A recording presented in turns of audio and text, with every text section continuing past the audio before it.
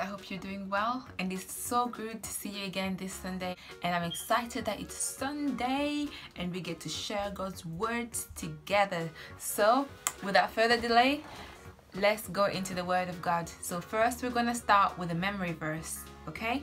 And the memory verse is taken from the book of Philippians chapter 2 and verse 8. And being found in appearance as a man, he humbled himself and became obedient to the point of death, even the death of the cross. Let's read it one more time. And being found in appearance as a man, he humbled himself and became obedient to the point of death, even the death of the cross. Hey guys, it's Gracie. Today we're going to learn about Jesus. Can you tell me who Jesus is? Jesus is God. And today we're going to learn about how Jesus came to the world. Now, where do we go to for answers about Jesus? The Bible. And we're going to read in Luke 2, 6 verse 7. So this scripture in Luke is talking about Mary and Joseph travelling to Bethlehem. While they were there, the time came for the baby to be born, and she gave birth to her firstborn, a son. She wrapped him in cloths and placed him in a manger because there was no guest room available for them. It says that Mary placed Jesus in a manger. Do you know what a manger is? It's a place where animals ate from. And who did we say Jesus was? Jesus is God. This also means that Jesus is king. So why would a king be placed in a manger? Jesus is the forever king, but he came to the world humbly and quietly. Kings and nations didn't come to bow down to him, but some people did come to see Jesus. Can you remember who that is? I'm going to read from Luke 2, 8 verse 9. And there were shepherds living out in the fields nearby, keeping watch over their flocks at night. An angel of the Lord appeared to them, and the glory of the Lord shone around them, and they were terrified. So shepherds were watching over their sheep, and God sent an angel of the Lord to tell them about Jesus. These shepherds were terrified. They were very scared of this huge angel suddenly appearing. But the angel told them not to be afraid. He brought good news. Let's have a look at what the angel said. Do not be afraid, I bring you good news that will cause great joy for all the people. Today, in the town of David, a Saviour has been born to you. He is the Messiah, the Lord. This will be a sign to you. You will find a baby wrapped in cloths and lying in a manger.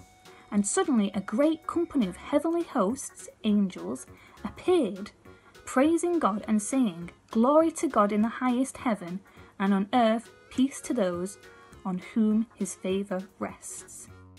So we know that Jesus is God. And we also know that Jesus is King. So why would God send just shepherds to come and see Jesus? Marianne's going to tell us why. Now we're going to read in John chapter 1 verse 1. And the Bible says, In the beginning was the Word, and the Word was with God, and the Word was God. We're going to read another verse in the same chapter. So let's go all the way down to verse 14 and let's see what the Word says. And the Word became flesh and dwelt among us, and we beheld his glory, the glory as of the only begotten of the Father, full of grace and truth. So in these two verses, John is talking about Jesus. Jesus is the Word. So can I ask you one question, guys? How many times was the term the Word repeated in these two verses? 4 times, that's right. So John, in these two verses, he repeats that word 4 times. So let's go back to the first verse and let's replace that term the Word with Jesus' name. So every time you come to a place where it says the Word, let's replace it with Jesus and see how it reads. So in the beginning was Jesus, and Jesus was with God, and Jesus was God. So here It's saying that Jesus was God and Jesus is God, because in verse 14 it says became flesh and dwelt among us. So Jesus came into the world. Jesus came on earth. That's what it means by becoming flesh. It means he became human. But what is surprising about the birth of Jesus is the fact that it's so simple and so humble. We just talked about Jesus being God. So God is king, you know, God is powerful. He's greater than anything and anyone in the world. So Jesus is God, the God who created everything, who created the earth and the heavens. And he could have been born anywhere. He could have surrounded himself with the best of everything. He could have sent, you know, birth announcements to the rich and the famous people of his day. But he was born in a humble way to a young Jewish girl and her husband, and he was laid in the manger. Jesus came to the earth as a humble servant, and it's important that we catch this, because Jesus told his disciples that he didn't come to be served, but he came to serve others. And this is an example that we should also live in our lives. We shouldn't just want others to serve us, we should also serve others.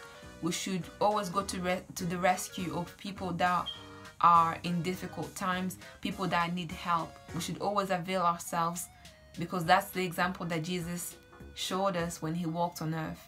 This is the reason why Jesus' humble birth is surprising, and it's because of who Jesus is. That's why it's surprising. Jesus was God and he knew he was God, but still he chose to come to the earth in a very simple and humble way. And that should be an example to us as well, to be able to serve others instead of just wanting to be served. We can all learn from the life of Jesus and follow his example by serving others.